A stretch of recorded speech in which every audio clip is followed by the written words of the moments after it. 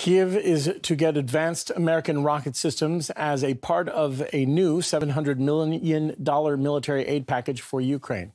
Washington plans to send high mobility artillery rocket systems known as HIMARS to the war-torn country, with some of them capable of hitting targets up to 300 kilometers away, if equipped with long-range rounds. But Joe Biden says that the U.S. will not give that type of ammunition to Ukraine. We're not going to send to Ukraine rocket systems that can strike into Russia. However, an anonymous official cited by the New York Times said that even from an 80-kilometer distance, Ukrainian forces could still hit Russian territory if firing near the border. The official said that the U.S. would rely on a promise from Kyiv that the weaponry would not be used to attack Russia. One senior administration official acknowledged that even the rockets with a 48-mile limit could be used to attack targets inside Russia if the system was brought to the Ukraine-Russia border. But the official said that Ukraine's government had assured the United States that would not happen.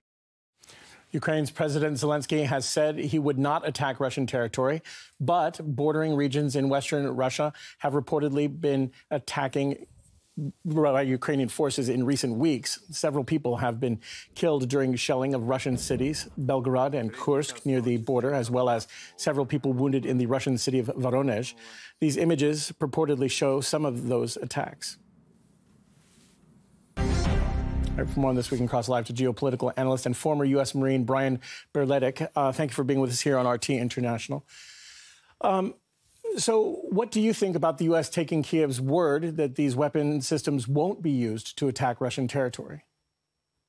I think it's just a formality. They know that they're going to. They know they're going to use them against populated civilian areas in Ukraine and the Donbas region. They already are with equipment that the U.S. has already sent them, the U.S. and their allies. So it's just for public consumption, this bad decision that Washington is making. These are some very powerful weapons. We're already seeing some skirmishes on the borders, if you will. Do you think that these new weapon systems will destabilize the situation on Russia's borders particularly? I think they'll be used to terrorize the people of the Russian Federation as well as people within Ukraine's borders, but I don't think it's going to make any difference. It'll take 4 weeks just to train a basic operator. They operate in batteries that require heavy logistical support, and I don't see how this is going to be any different than the M777 howitzers or the Javelins or the Stingers that have also failed to be the game changers they were promoted as. Now, certainly a lot of speculation going on here, but what do you think? Do you think the U.S. would stop funding Kyiv's military if Ukrainian forces do not make significant advances in the conflict over a certain period of time? Is there any chance that this will all just fizzle out? It'll fizzle out when there's no one left to pick up U.S. weapons sent there. It's a lot like the proxy war the U.S. is waging in Syria. It didn't change until the facts on the ground, on the battlefield, were changed in Syria's favor and left the U.S. and its allies in a stalemate. I think the very same situation is going to play out in Ukraine.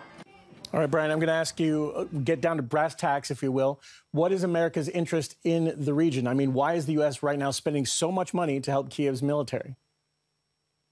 The U.S. has made no secret over many decades, as a matter of fact, that they will not tolerate a peer or near-peer competitor. This is all about preventing the reemergence of Russia as a global power and stopping the rise of China. And the fates of Russia and China are linked, and we can see the U.S. antagonizing both nations on multiple fronts, and Ukraine is just among the many.